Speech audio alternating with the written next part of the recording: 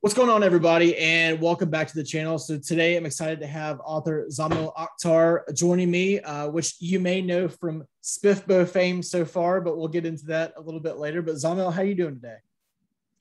Good, man. Thank you for having me. Absolutely. Thanks so much for coming on. Yeah, it's you gotta be getting, I guess a little bit excited. You've already won the SPFBO 7 cover contest. I mean, it's pretty big. And now you're still in the competition with your assigned judges. So I know that's gonna be a little bit nerve-wracking, a little bit anxiety ridden, but how you feeling so far in the competition? It's definitely, one of those things which uh you're like, it's always in the back of your mind, like what are, I'm sure like the judges, since I'm a semi-finalist now, they're all kind of reading the book over on the blog that I'm part of, Fantasy Book Critic. So it's always in the back of my mind, like what are they thinking? Do they like it? What about the other books? How good are they? And the other books are really good. So Yeah. yeah, it's one of those things which, especially as a new author, it's kind of hard to ignore, and it would probably be better if I just put it out of my mind, but it's not that easy. Yeah, it's easier said than done. I know I've Yeah, spoken to a couple authors, and I'm like, so say, how you feeling? It's SPFBO. It's a big thing. It's a big deal. You got your name in with a bunch of other authors. How you feel? They're like, oh, I've like completely let it go, but I've also checked Twitter and I checked the SPFBO's page like every 30 seconds. So yeah, that's pretty much how it is. It's like when you see that notification on the SPFBO page, you're like, oh my God, what's going on over there? You know, I mean, there's 300 books, so it's usually not about yours, but I'm keeping pretty close track, and it's fun to just be involved in it, to talk with other authors. I read like most of the reviews that get posted for all the books just to see what other people are writing, and people are writing like the craziest, most creative stuff. You know, so it's just awesome to see that. Yeah, and it's great to have been a part of it, and to win the cover contest especially was like unbelievable. I almost didn't even go with that cover, so I'm glad I went with it, and yeah, I'm glad the judges liked it. yeah, that's interesting. So was your alternate cover like completely different than that one? Yeah, it was very different. In fact, I launched with that cover, uh, and then like a week later, I changed it up. Um, Basically, I did like a poll, and I saw that people preferred the current cover that I have now. Hmm. I switched it. Um, but yeah, I'm glad I did, and I think, of course, covers matter a lot for books to succeed. And I think the cover really uh, pushed people to check out like what the book is about. So, I'm really glad I went with that cover. Um, and yeah, I was honestly surprised that it won, because there were so many amazing covers in the competition. But I guess it was kind of unique in that it was probably the big Cthulhu, honestly, on the cover that did it. So I don't think anyone else had Cthulhu on there. So yeah, Yeah, it's was also always right over the edge. interesting. Yeah, it's always really interesting to see like what covers people like, because you get an idea in your mind of like, oh, people are gonna love this cover, and they go in a completely different direction. Yeah, It just goes to show the taste, and that's what also makes this competition so interesting, is that you got 10 different blogs. Everybody, there are some books that everybody agrees on, and then there's a lot of books that everybody's really hot and cold on.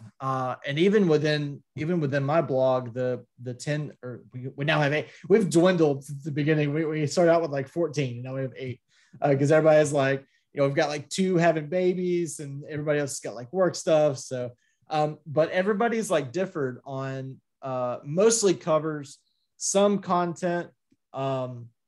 But yeah, and then that's why kind of the why we went the way we're going, which I know every blog is different. Some have just allotted 5 to 10 books for each reviewer, and we've decided just to comb through all of them. So that's kind of why we're taking a little bit longer to get answers out. I know we just did a cut of 10 yesterday, But we're all giving all the books a fair shot, going, okay, do we like this? Are we all in agreement that this one needs to move on, or if this one needs to be cut? Because you're going to find those couple where maybe you don't like something, but everybody else disagrees with you. And I feel like that's the kind of the same way about book covers, is that, man, I could love something that, say, like Richard Anderson did, or Tommy Arnold did, and the next person may want something that's like super simple and has like a character staring away or something, instead of having like a bunch of action going on. But yeah, I'd be really interested to see your original covers. I'm pretty sure I missed out on it, but compared to what you've got now. But yeah, the one you've got now is phenomenal. It's very, the color is very dark, and you kind of get a feeling for what the book is going to be about. So I'm glad you went with that, and I'm sure you are now, considering you won the contest. Oh yeah, absolutely. That was just a nice little early success, I guess, in the competition. Absolutely. So yeah. And I even with the next book, I continued the theme, like the cover theme of the first book, with like the big monster. So I think it's just kind of, people like big monsters, especially the Lovecraftian ones. People like dragons, I think the key thing that I like to see in a cover is like one central element that just like, because a lot of people see covers as tiny little thumbnails on like the Amazon buy page. So if there's like one really evocative central element on the cover, I feel like that tends to work, because even if it's like you see it really small, you'll still pick that up. Whereas some covers are just like so beautiful, but they're also really detailed, and they've got small details on them, and you don't always pick them up when they're like a tiny little thumbnail. Yeah. So that's like, covers are just such an important thing for writers, even though it's completely separate from the writing. So it's kind of a frustration.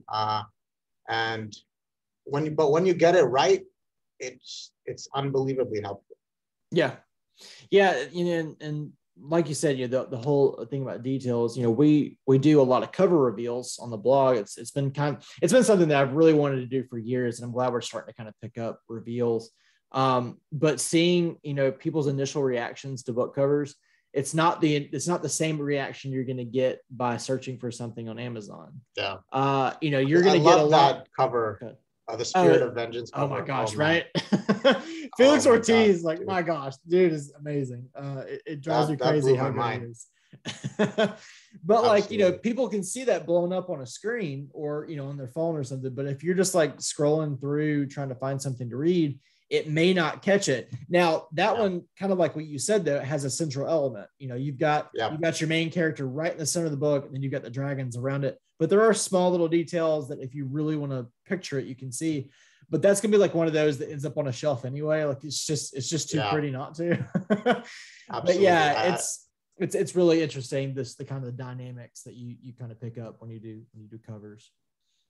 Yeah, that cover, I think it had the best of both worlds. It's got the central element and the details. I kind of want to get a poster of that and put it up on my wall. It's just too like pretty. I'll tell Rob he needs to do a Kickstarter that he does posters for. I think his covers, especially in that series, they all would work as like posters. Yeah, they're all really cinematic. Even the Pawn's Gambit one, that one also I really liked. It was it's just very cinematic, and it has this Akira Kurosawa kind of feel to it, so yeah, I'm very impressed. Yeah, he needs. It's so interesting too, because Felix hasn't been doing covers for very long, but it's so cool seeing his progression from like when he first started to now. And you can see the progression from Never Die to Spirits of Vengeance too. The color schemes, like there's a lot more color, a lot more detail. I even look back at some of Michael Fletcher's covers that he's done, especially for his City of Sacrifice series, like from book 1 to book 2, like there's just so much of a dramatic shift, and just the way he does vivid imagery. But yeah, I love book covers so much. So Oh yeah, anything that's eye absolutely. catching, like I'm gonna scream about. So so I kind of want to just ask you, tell me about yourself. Tell me, about growing up. Did you read a lot growing up? Did you write a lot growing up? And then kind of when you decided to start writing seriously. Uh, when I was growing up, I didn't so much as read fantasy as I would play a lot of video games.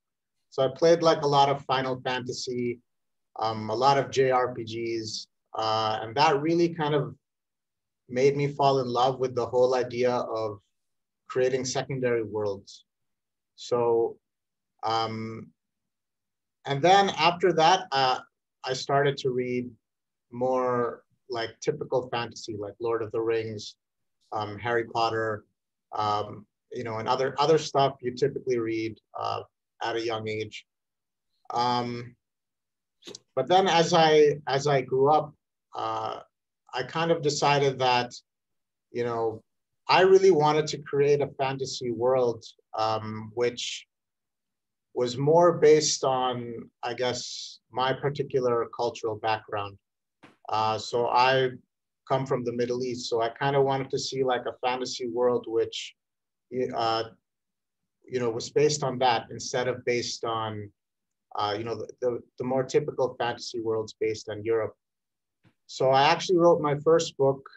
This was a long time ago when I was in college, more than 10 years ago. And it was, it was a pretty awesome experience. It was the first time I was really writing a novel. And, I created like this world based on Middle Eastern mythology, and it was just really fun. Um, and, that really got me into writing novels. But then kind of life took over, and I had to work, of course, you know, had to actually get a job, and I couldn't stay in college forever. So for a long time, I just had it in the back of my mind, that like I should write like another novel, and take into account everything I learned writing my first novel. Mm. And this was also the time when Game of Thrones was on TV, and before the show ended, I read all the books as well, and I was really like amazed because I hadn't read fantasy in that kind of style. I guess we would call it grimdark, or we would call it um, kind of more based on history. So that kind of is what inspired Gunmetal Gods. In that I said to myself, I want to kind of write Game of Thrones, but based on Middle Eastern history, because the Middle Eastern history is ripe for a story based on war and betrayal and all the things in Game of Thrones. Like I think GRM, he based it on English history and really famous accounts that happened, like the War of the Roses and other such things. But in the Middle East, you know, you have things like the Red Wedding and that kind of stuff. You have it happening all over the place. So there was just so much inspiration I could draw from. So that's kind of what inspired me to start writing Gunmetal Gods. And I started writing it 10 years after my first novel. So there had been a very long gap. And between that time, I'd mostly just written horror short stories. So I was very into cosmic horror as well at the time. So I thought, let me put a bit of Lovecraft in there. Let me put a bit of that in there to spice it up. And I think that the combination of these elements, it just worked somehow. So I'm really glad with how Gunmetal Gods turned out, and that it's kind of unique in that combination that I created there. Yeah. So you said you wrote a lot of cosmic horror short stories. Who are some of your favorite cosmic horror writers? I'm just curious. Definitely, Lovecraft, Stephen King. There's also Jinjo Ito, who's a Japanese manga artist and writer.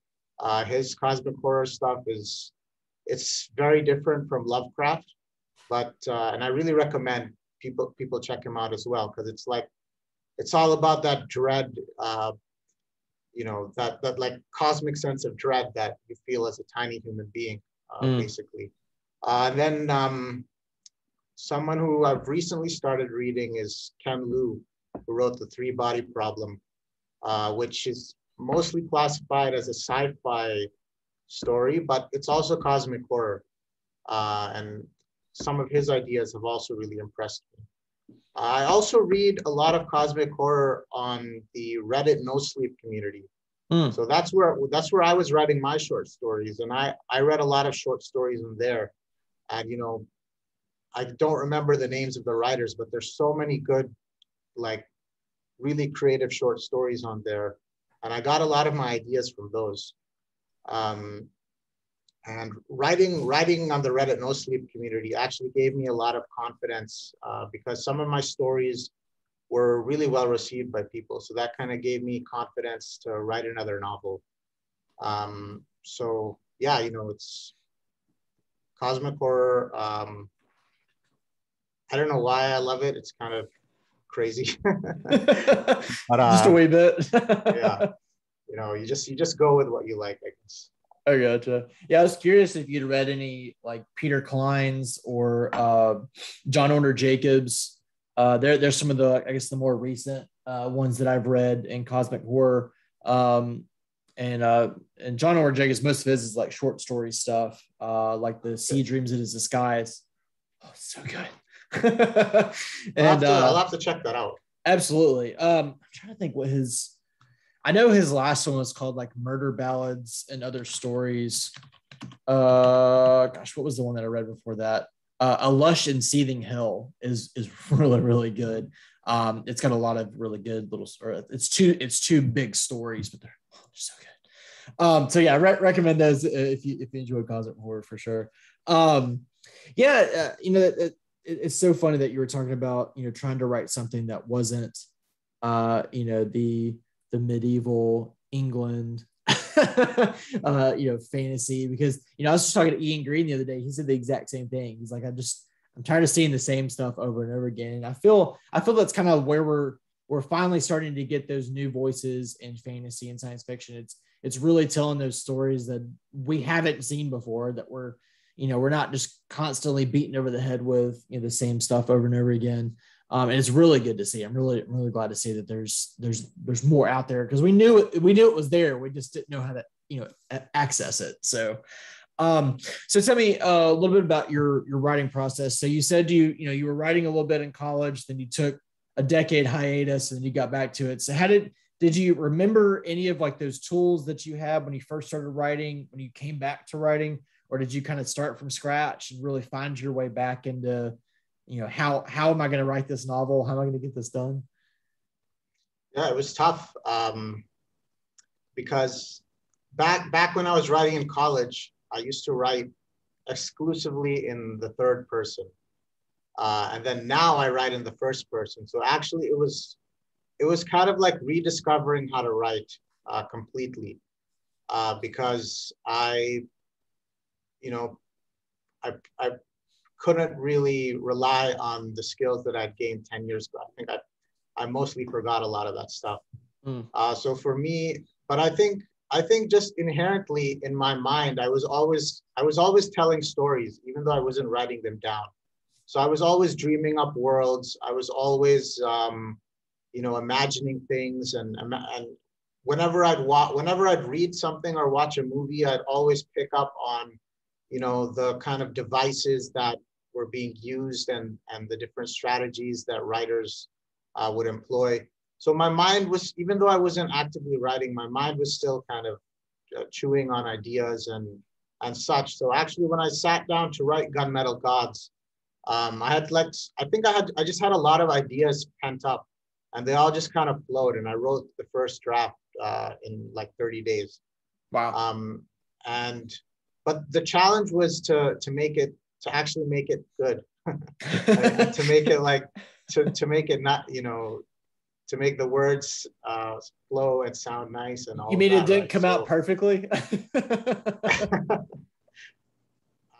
But so the editing actually took it took me over a year to edit. And I think during that period where I was editing it, that's when I actually relearned how to write, because that's when I, hired a professional editor to help me out. And I, during my revisions, I would try to, just fix my writing and get it good. And this actually really helped me actually feel confident in my writing, so much so that when I wrote the second book, that one only took me 2 months to edit, because I was much more, I was using all the skills that I'd gained during this long process with Gunmetal Gods. So, even though there was that 10-year gap, I think I always wanted to write, and I always wanted to be a storyteller, and that kind of never left me. I gotcha. As far as publishing Gunmetal Gods, were you always going to go the self-publishing route, or did you attempt the trade waters and just decide to go the self-pub route? I'm just curious. I know a lot of authors that do go that route want more control over, how their book sells, whether they can do, promotional deals and so forth on it. Is that kind of why you chose to do that way?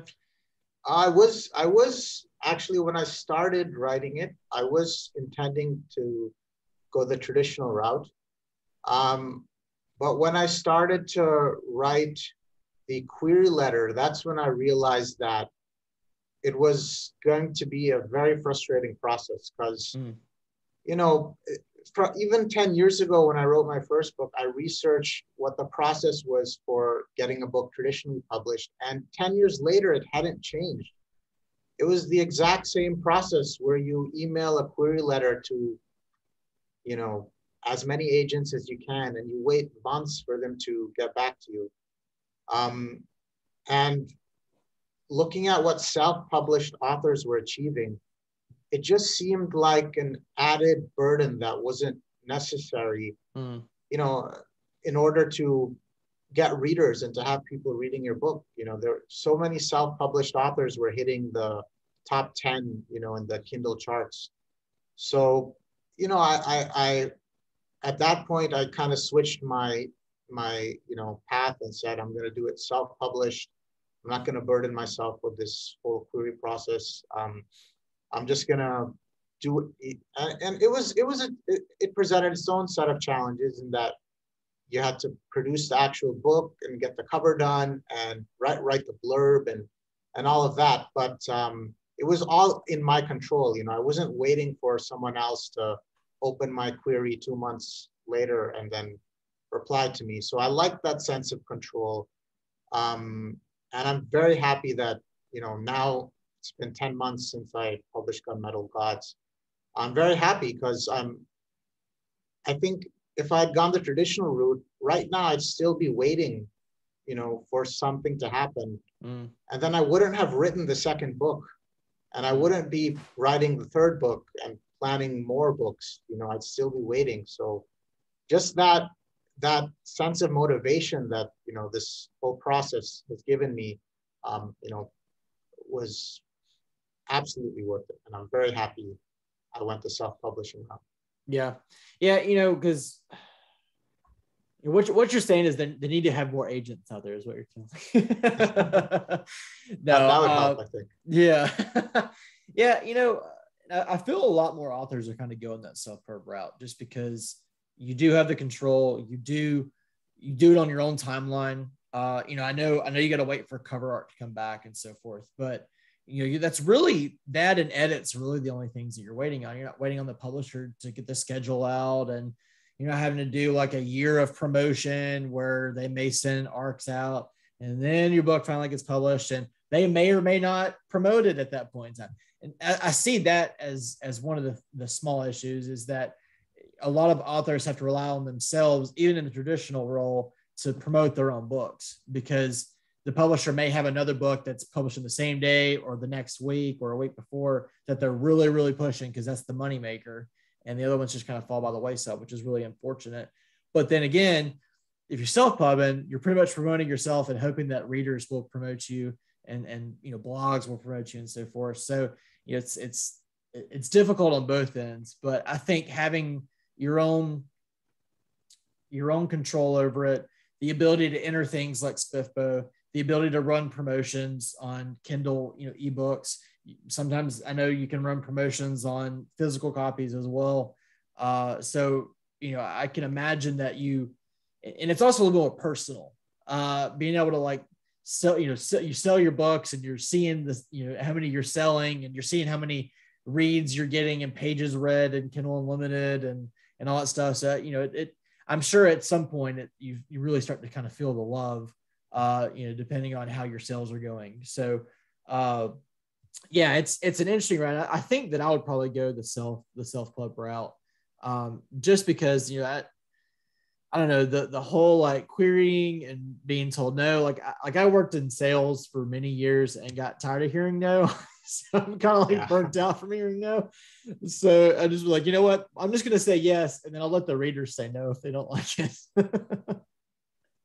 Yeah, I think, I've heard this sentiment from like so many other self-published authors that there's also, there's just an impatience, especially among, like our generation, like to wait for anything doesn't make sense.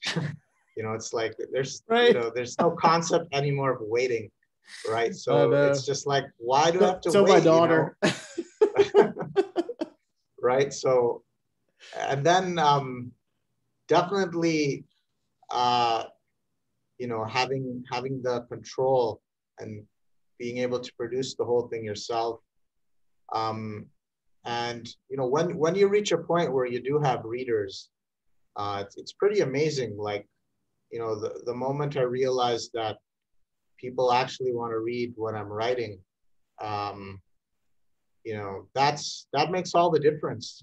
Because like when I wrote that book way back in college, I did actually put it up on Kindle and stuff. I didn't try too hard, but I put it up there and like no one read it. So it's just like, this self-published thing doesn't work, and it's like, why bother with it? And but when you actually, do it seriously and you follow the best practices and you produce it as good as a traditionally published book would be, you look at it, you look at it, and I think self-published books now, some of them are just at a higher standard to some extent. Like some of the stuff I've read from, certain authors, it's frankly better than a lot of the traditionally published stuff I've read recently. So, when you do it seriously, there's no reason, there's always luck and there's always other factors that are beyond your control. But, I think you can get readers, and when you do, it's just amazing. It's incredible. Yeah, absolutely. Yeah. And I mean, there's plenty of self-published authors that are killing it. You may never even heard of them, but yet they're doing so well because they've gained a readership and their readership continues to go along with them. And you've got others that are starting small indie presses that are just producing book after book after book after book. And it's just, it's insane. And, traditional publishers can keep up with that.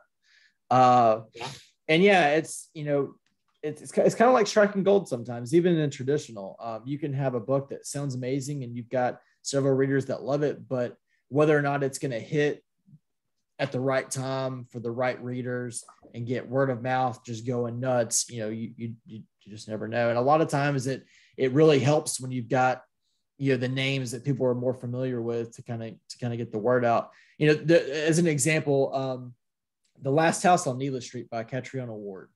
Had I not seen all of the early praise, because luckily it got launched in the UK first. So we were seeing all the stuff, all the blurb like Stephen King and Joe Hill and Rio Ewers and a lot of other authors that are all coming out and going, oh my gosh, this book's so good. And then before like it even got like an announcement in the US, like Andy Serkis started picking it up for like a series and stuff. It's just like, oh my gosh, it's so crazy.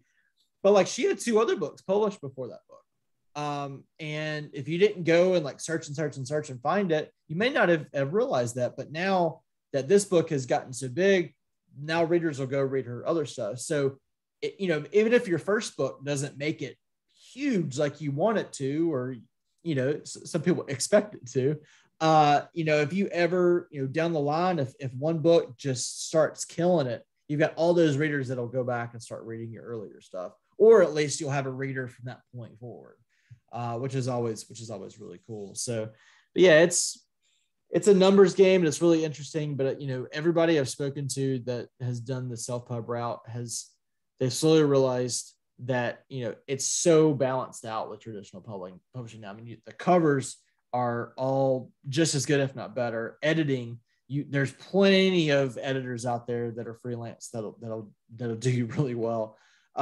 Just even not even just the covers, but like just the feel of the books, and the fact that people are doing the I like to call them nude hardcovers. I forget the actual term for it, but you take the cover off and it looks just as good as the cover. Like Dragon Mage, for example, by M.L. Spencer. But yeah, and the writing is just there. That's why we do the SPFBO contest. There are so many good writers that deserve to have their name bigger than they are, and this competition helps to really highlight those. So yeah, I don't see it going away. I see it getting bigger. I see probably more authors turning that way. I know a ton will still go the traditional route. A ton still do, because there's books being pushed every single day. But I don't think self-publishing is going to go anywhere. I think it's just going to get even better. I don't know how it will, but it will. So tell me about Gunmetal Gods. What is it about? What were your inspirations behind it? What influenced you to write the story? And then we'll go from there. Yeah, so Gunmetal Gods, it's about two men who are caught in a civilizational war. They're on opposite sides of this war, and they are basically motivated to fight each other, and they're fighting over control of a particular city, basically. The story goes into, it follows these two men in alternating chapters, and it goes pretty deep into their motivations, into the personal losses that they've suffered, and into their goals and into their morality, and it just examines this conflict from these two sides. And it was based on basically the Crusades. So in the Crusades, you had two sides that were fighting each other, and it was kind of a zero-sum game. They wanted control of this one holy city, and one side was going to win or the other side was going to win. So I kind of wanted to take this idea and to really examine it from the perspectives of people on the opposite sides. But I didn't want to do it as a historical novel. I wanted to do it as a fantasy in a secondary world with magic, with Lovecraftian monsters, with all kinds of cool stuff and all kinds of myths and jinns and, all kinds of fantastical stuff. But at its heart, it is a story that kind of examines sort of the cycle of violence and really the futility of that violence, and how it doesn't really get anyone anywhere in the end. So I wrote this, it's kind of a heavy story in that sense, but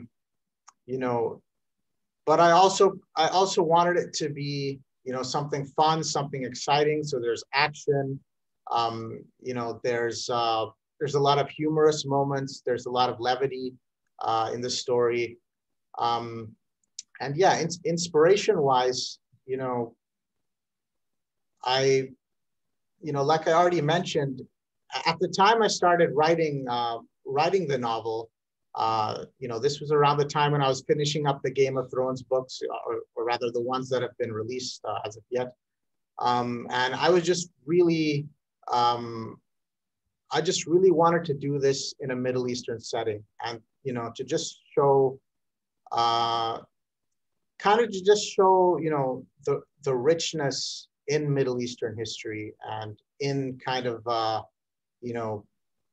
kind of paint a picture what the medieval Middle East was like, and how people lived, and the kind of ideas that they had, and, and to meld this, with a fantastical secondary world.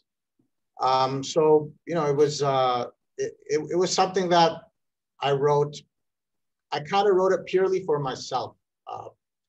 It was something that, just reflected my own interests. And when I started writing it, I wasn't thinking too much of who else would read it. So, I'm very happy that other people, ended up reading it in the end.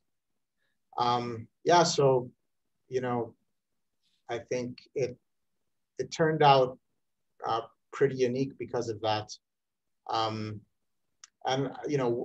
one thing is, we were talking about self-publishing, and I think one of the trends when the pandemic started was that people kind of wanted more lighthearted, fun books. So it kind of came out at the wrong time, and that it was like kind of a bleak, very grimdark, heavy book.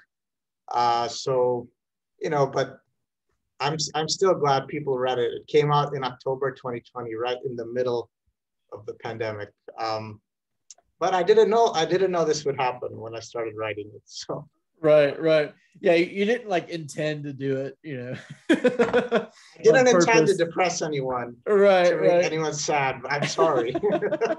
It's funny because I did hear that a lot, that people were looking for lighthearted stuff, and honestly, like except for like not reading as much, my reading like taste didn't really change. But like what I viewed ended up changing. Like I ended up watching like a lot of, and I hate to say this, but like I ended up watching a lot of stuff where like people kind of like spiral. Started watching a lot of reality TV. I mean, I even hate to admit like watching reality TV because it's not something I normally would do. But like my wife and I would just like sit there and watch what shows we were watching. Oh, like Married at First Sight. I don't know if you've ever seen that show. I've seen that like one. They get married, they're all happy, they go on their honeymoon. So it starts to get a little rocky, and then they get back and it just like goes completely downhill. And it's so good. It makes you just feel so good. That's probably why I like watching it so much, because we're just sitting at home. We don't want to go out. If we have to go out, we're masked up. If we have to go out, we're like Lysol and everything. And but if you're at home and you're chilling, you're like, all right, what can I watch to make me feel good? And that's pretty much what it is. Watching everybody else have a worse time than you do. that makes sense, actually. I don't know what it was, but like it just worked. People kind of react in different ways.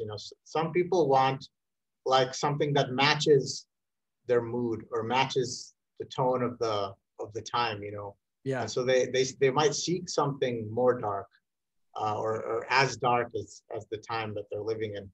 Other people just want to like escape that and need some levity. And then I mean, if you want to watch people spiral, go on their downward spirals, more power to you. Whatever gets you to survive, right? I guess. Yeah, whatever works. Yeah, and I mean, I still read a lot of fantasy last year, because I mean there were still great books being published and so forth. But yeah, I felt like I watched more than I read, because I feel like my attention span really went in decline last year. Because even when I was watching those shows, like my attention was still in other things. Like I was still, unfortunately, scrolling social media, or I may like be reading while something's on. And I'm hoping that my span comes back. Like I hope I don't just have this, 5 to 10 minute attention span for the rest of my life, because it's so depressing. Because I already see my daughter. They say your attention span is like 1 minute for each year. So she's one now. I don't even think she gets to a minute before she's on to something else. But like mine, like I think I'm in a good like 10 or 15 minutes, and I start to kind of like look around. I'm like, why can't I'm enjoying what I'm doing? Why can't I just keep doing this? Like my brain just doesn't work that way anymore.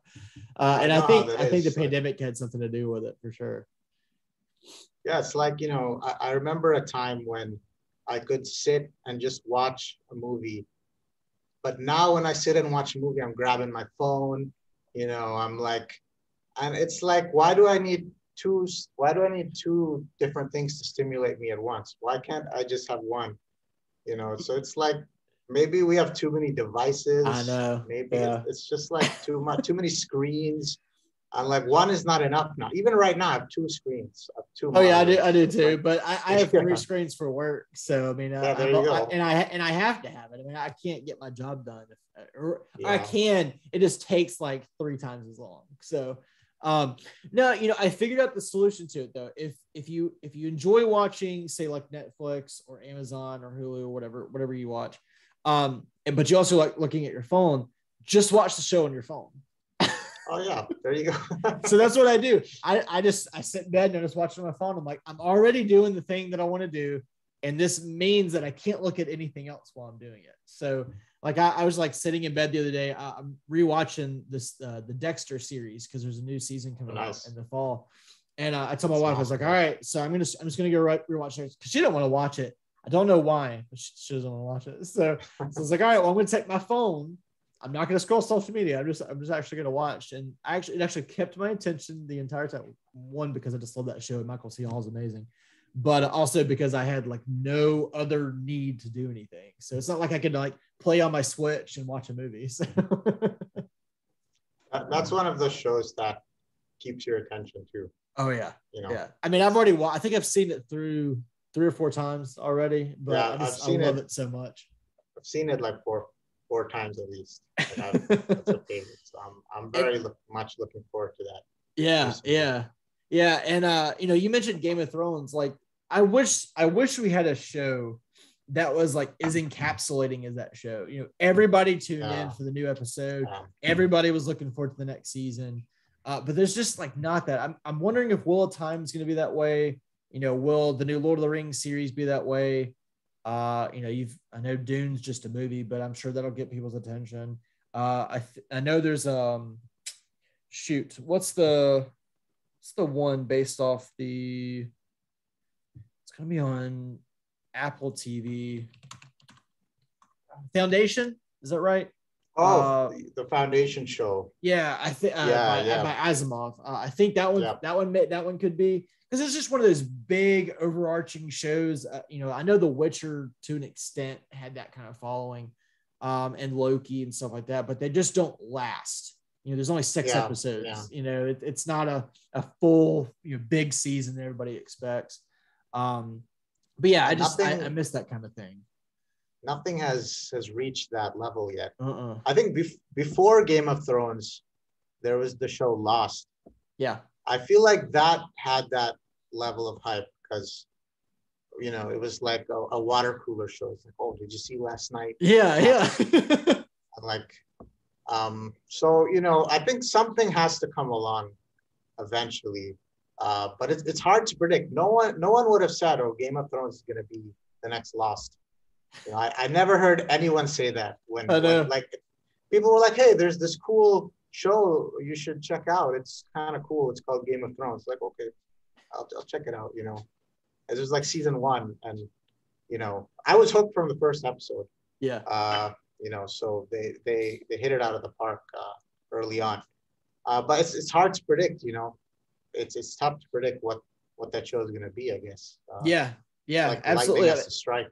Yeah, I mean, it's like I know a lot of people were talking about Ted Lasso because the new season came out. Like nobody, I don't feel talked about it in season 1, and then season 2 came out, and everybody's like, it's still just as great as season 1. I'm like, where was that for season 1? But again, I didn't pick up Game of Thrones till season 4, but I binged like the first 4 seasons in like a week. So clearly I enjoyed it. But yeah, there's just nothing out there that I'm like, okay, I have to watch this. This is the only thing that I'm going to be doing today. I'm going to set aside reading and everything. I just go, I'll watch an episode or 2 and I'll go on to the next thing. But yeah, like nothing's really captured my attention like that did. I haven't just sat there on the couch, and been the only reason I'm getting up is for the bathroom or the fridge, Yep. There hasn't been that type of bingeable thing. So yeah. I don't know. Who knows? Maybe it'll come around this year, but I also feel like the water cooler talk shows kind of ended because of the pandemic, because nobody was going into the office and having those conversations. Yeah. So maybe it's tough to have that. It's hard to have that on Zoom calls because you've actually got to be business. Nobody's going. Who's ready for the second season of The Witcher? On a friggin' telecom call. No, it's not the same. That's not. All right, so we talked about Gunmetal Gods. Tell me a little bit about what to expect in book 2, Conqueror's Blood. So Conqueror's Blood actually features mostly a new cast of characters, and it takes place in a neighboring country to the country of the first book. So it's, when you start reading the novel, you will probably find it to be like a completely new story. But as the story progresses, characters from the first book will emerge and they'll become very important to the plot. And readers will kind of see how the two books connect and, you know, how it's continuing the story of the first book. So I kind of wrote it. I had very different ideas, or, you know, I had like kind of ideas that didn't completely connect with the first book when I started writing it, because I wanted to tell sort of a new story. So in the first book, we had two characters who are on opposite sides in a kind of war, whereas in Conqueror's Blood, you have two characters who are living in the same palace together, and they're friends, and, you know, sort of what ends up taking place is there's just a whole lot of palace intrigue, and they kind of end up on opposite sides, even though they were friends before. And, you know, that's kind of as far as where I'll go, but it just kind of, it's a very different process to the first novel, but it's in the same spirit where we'll see these two characters who are on opposite sides. They both have full justifications for why they're doing what they're doing. They both have to make terrible decisions in order to succeed, in order to win. And, you know, the things that they have to do really test who they are. So I think it's a more nuanced story. But for me, I feel like it's the best novel I've ever written. Like, I feel like it's better than Gunmetal Gods. And I feel like it, you know, by the end of the story, I think readers who enjoyed the first one are really going to love it as well. So, you know, so far it's been really well received, and I'm, you know, really happy about that, especially since I took some risks, changing up the setting, changing up the characters. In fact, in this novel, they're both female point of view characters. So the dynamic is very different. You know, they're not trying to, like, you know, fight each other in sword battles and such. You know, they have a different way whereby they oppose each other. So it's just it's sort of a more subtle story. There's less action, but I think it's a richer story, and I think it's you know, I really love it. So I have to ask, you know, going through Gunmetal Gods, you know, you write a lot of fast-paced conversations. Your prose is very fast-paced. Your fights are fast-paced. I mean, everything is just, you know, trying to catch your breath. You know, did you find it hard to keep up that pace while writing? I think that's actually my normal pace. Really? And I had to slow. Yeah, I actually had to slow it down considerably, because my pace is just, you know, in my mind, you know, it goes back to that attention span thing. You know, even when I'm writing, I need to entertain myself by having something crazy happen every page. You know, otherwise you know, that just makes the writing more fun for me. So when I went into the second draft, I realized, okay, I got to slow this thing way down.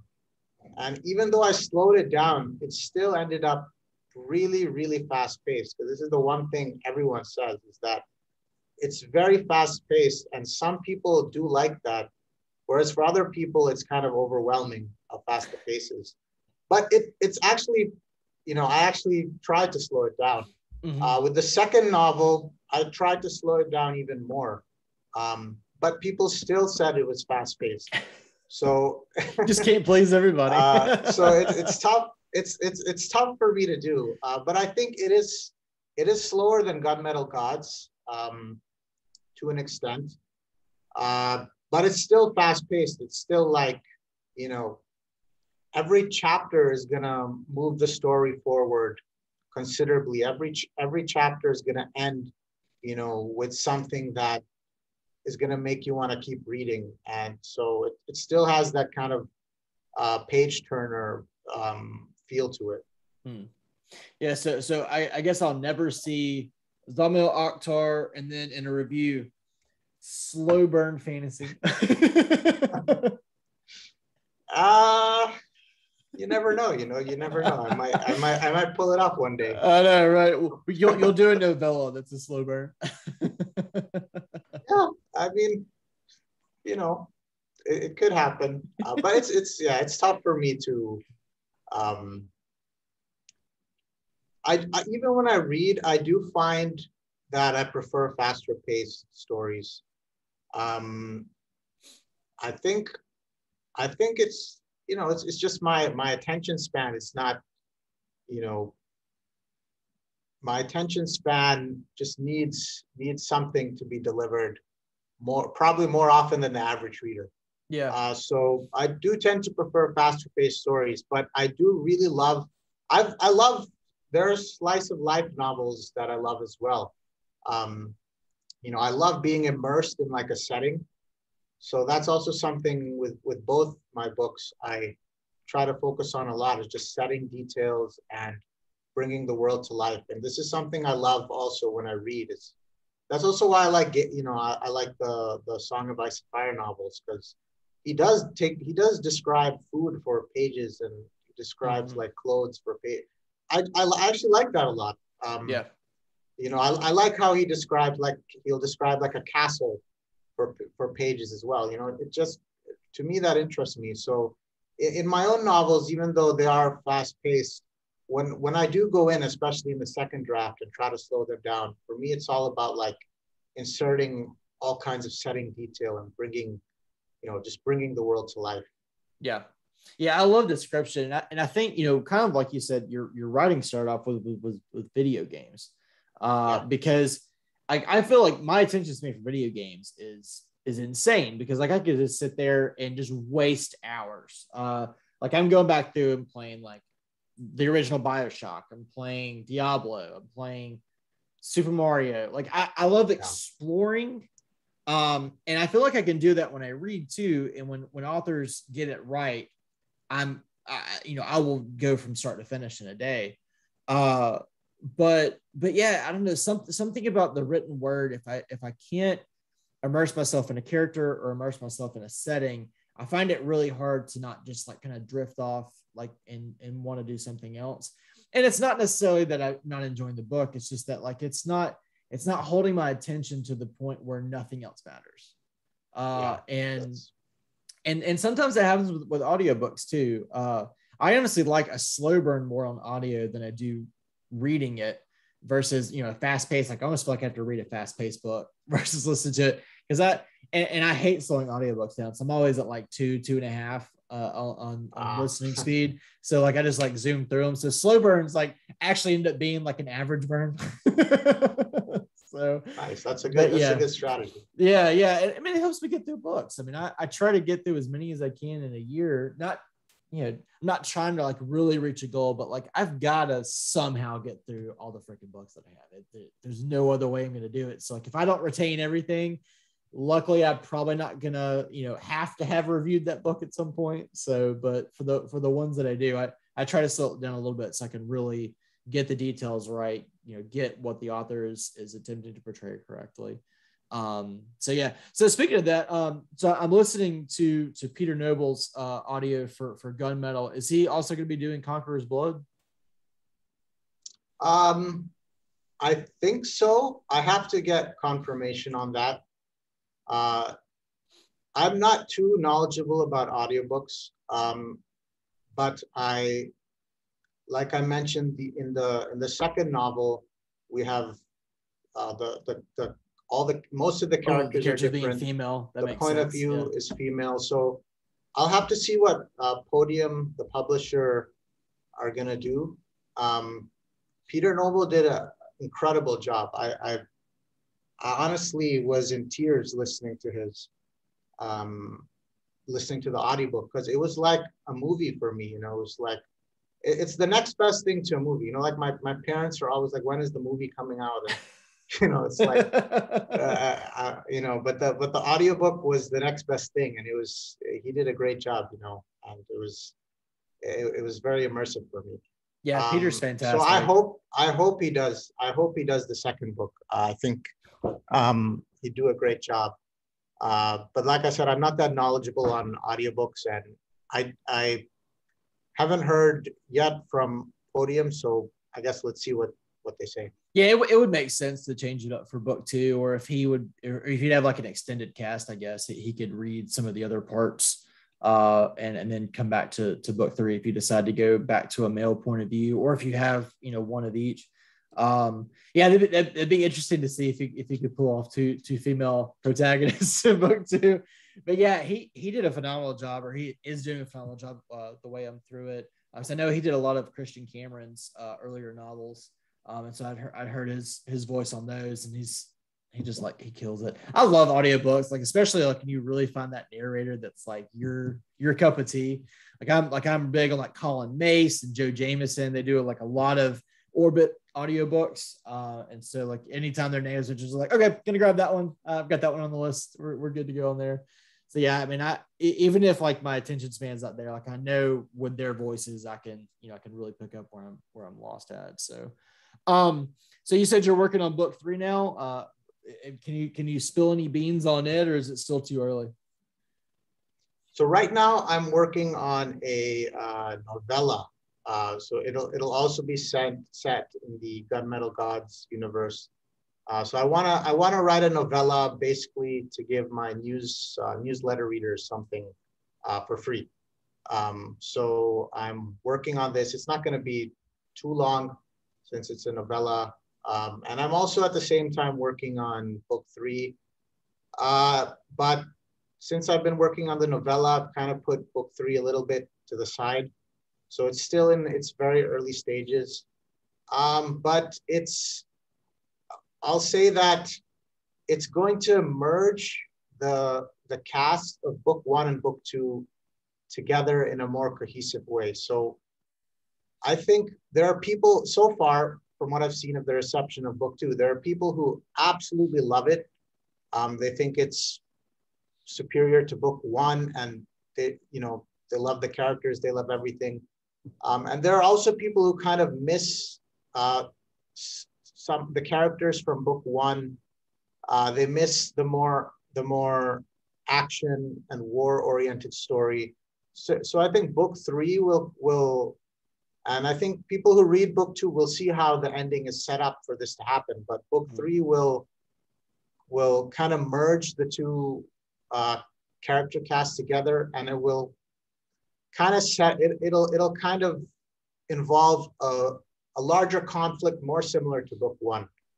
So I think it'll please fans of both books. And I won't say any more. I won't say like who are the point of view characters going to be, or anything about the plot. But I think writing, especially when you have an audience now, like before I didn't have an audience, but now I kind of do have people who have expectations for what the next book's going to be about. So it's more, I feel like it can't be too much of a selfish process.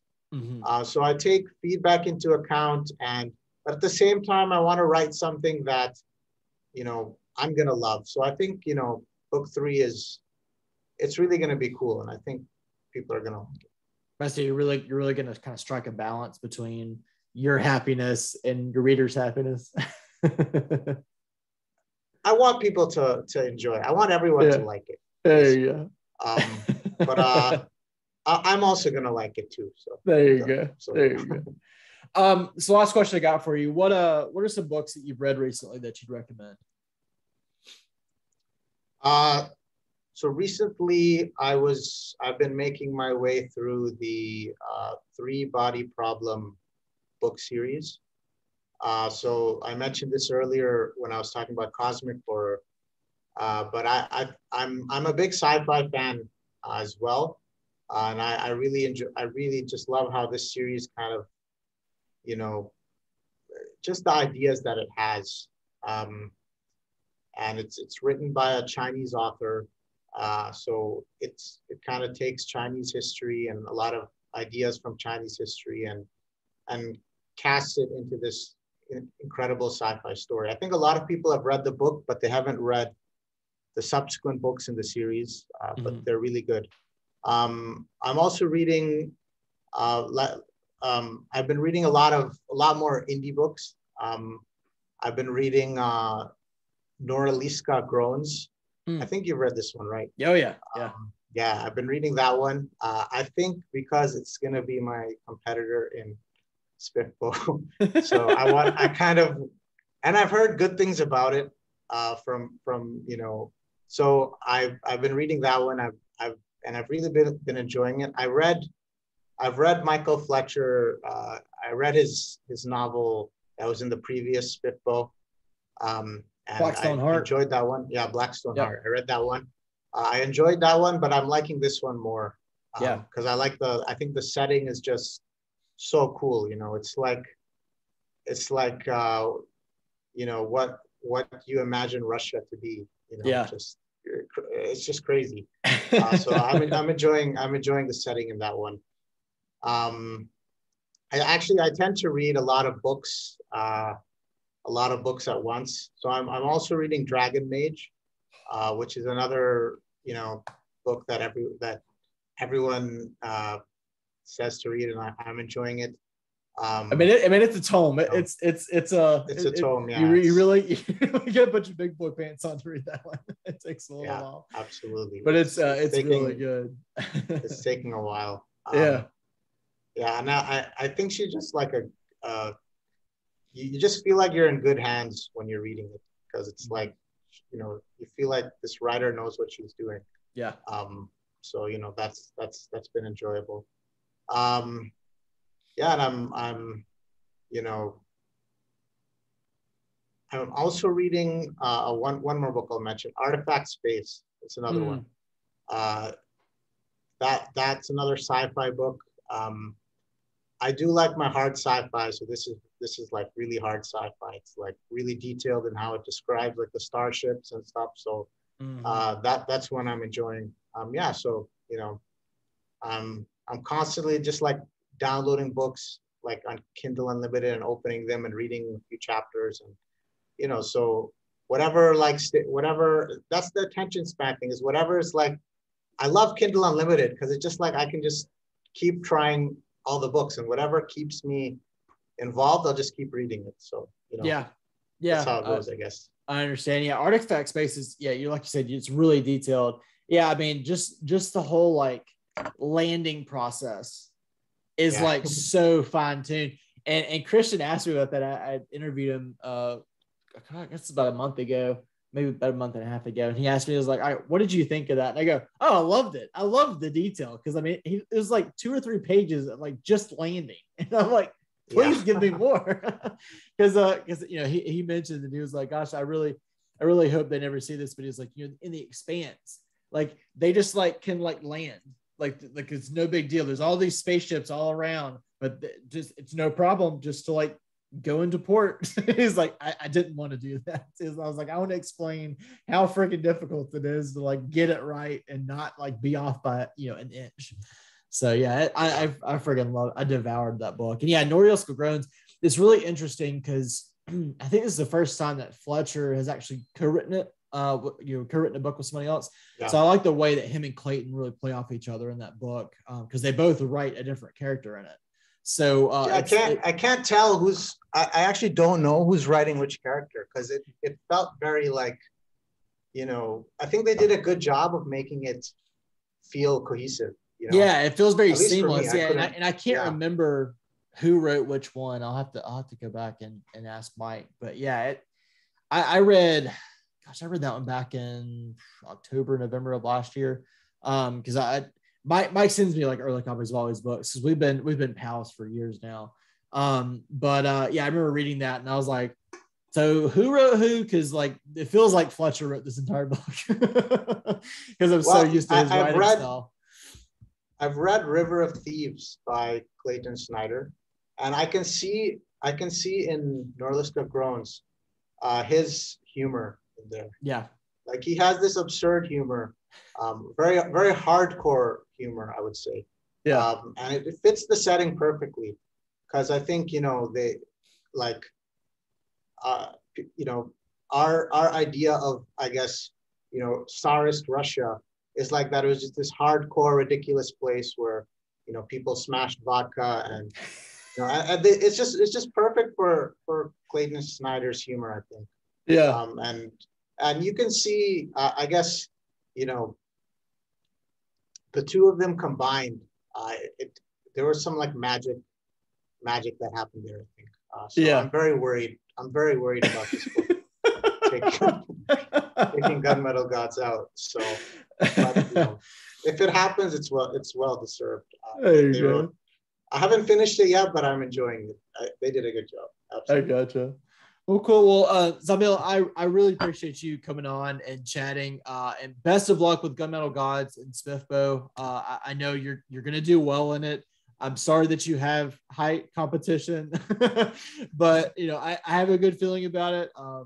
And everybody, so Gunmetal Gods is out in all formats. It just came out on Audible not too long ago, so you can go grab it in audiobook. Conqueror's Blood is also out and paperback and Kindle. And I guess, is it in hardback yet, or is it coming out in hardback? Yep. So it's out in hardback as well. So go grab yourself some copy. Check out Zamil's newsletter for his upcoming novella. And Zamil, just seriously, best of luck in SPFBO, and we'll do this again sometime. You too, David. Thank you for having me. It's great. Absolutely. Thank you.